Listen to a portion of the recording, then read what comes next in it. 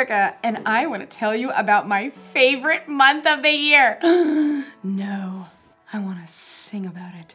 I love July. You want to know why? I love July. You want to know why? It's because July is the month where you can play outside, eat homemade ice cream, and do all the fun summer things. But it's also when we celebrate Christmas in July.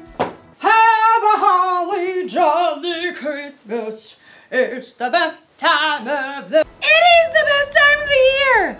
Some of you are probably thinking that it doesn't feel like Christmas time, and that's okay. It doesn't have to feel exactly like Christmas time to celebrate it. That's what Christmas in July is all about. It just takes a little extra faith. Faith is trusting in what you can't see because of what you can see. Take Christmas presents, for example. Even though we can't see what's inside, we have faith that it's something good and exciting because it's from someone who cares about us and wants us to be happy. Like this one is from my friend, Haley.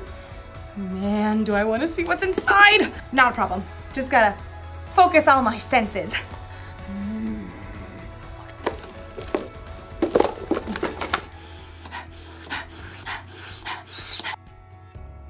Or maybe I need to focus with an X-ray machine. Yeah. Okay, it's not a real X-ray machine, but it's homemade and it should do the trick. Just one thing first. Got it! Now I can see what's inside. It's kind of dark in here. This may take a while.